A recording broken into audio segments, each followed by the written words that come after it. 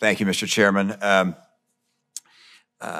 just got to note at the outset, Mr. Secretary, that you described the hemisphere-wide concern and a desire to address some of the root causes that encourage people to leave their countries and come to ours. I would note that that is an impossible task. The United States of America is always going to be in a more attractive place for people to come live than in the countries that you're describing. We have a stronger economy. People have much better lives here, much healthier lives and so forth. The idea that we're going to somehow solve the root causes in all of Latin America of corruption, of the kind of military threats going on, it's just not going to happen. So we're going to have to secure our border. And I would anticipate that if we continue to have the kind of global warming that we've been having, that there's going to be an even greater demand to move into our country. So we're going to have to secure our border.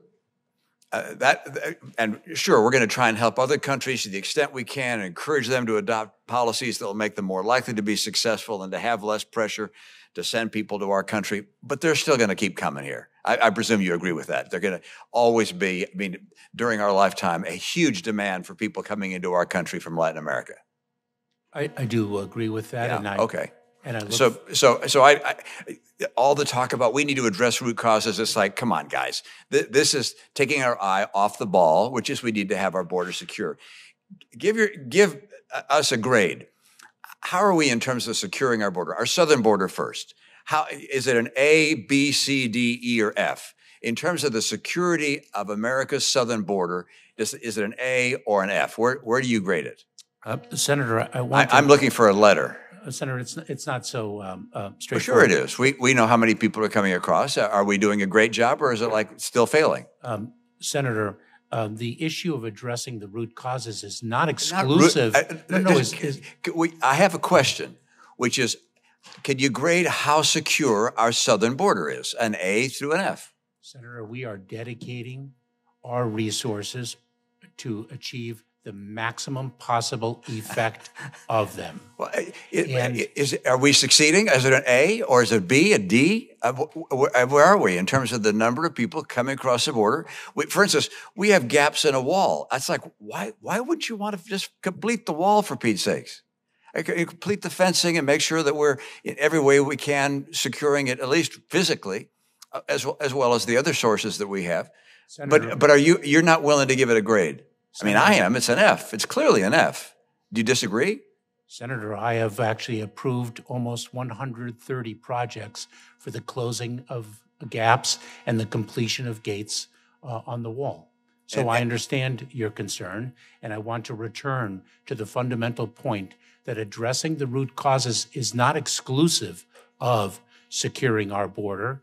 It is in addition to, it is a complement of, and it's not about eliminating migration in its entirety. I agree with you, but it's about reducing the level of migration so people who do not want to leave their countries of origin actually have the capacity to remain and build a life for themselves there. We can't solve poverty here. We can't end crime here in our own country. The idea that we're going to do it in dozens of countries across Latin America and reduce the desire of people to come to America is just not realistic. Let's devote our resources to securing our border.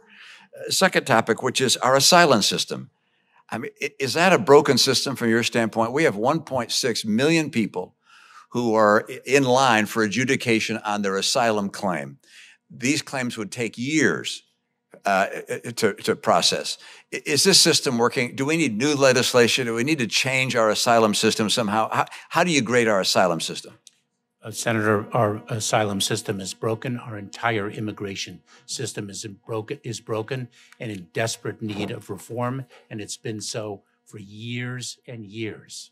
And it is why the president submitted on his very first day in office, proposed legislation to fix it. Good, thank you. Let me just turn to one more topic in the short time I have. Last Congress, the minority staff on this committee issued a report highlighting failures at DHS and HHS to adequately vet and monitor unaccompanied children that are coming into the country. Over 290,000 such children entered the country during 21 and 22. 3/4 of them were released to sponsors. Many of the children, as we understand now, released to sponsors under the program have reportedly been trafficked into forced labor or even sexual abuse. What are you doing to address this problem? It's increasingly in the public awareness. Are we making progress here? What's happening? Yes, so if I may, Senator, our responsibility by law is to turn an unaccompanied child over to Health and Human Services within 72 hours. We are not involved in the process of when HHS turns that unaccompanied child over to a sponsor, a family member, or approved sponsor. That is not where we are involved. But one important measure that we have taken is our worksite enforcement strategy is actually now focused on employers, unscrupulous employers who exploit individuals because of their vulnerability, including underage. Do you need legislation there? Child. Should we increase the penalties for employers that are exploiting underage children in the workforce?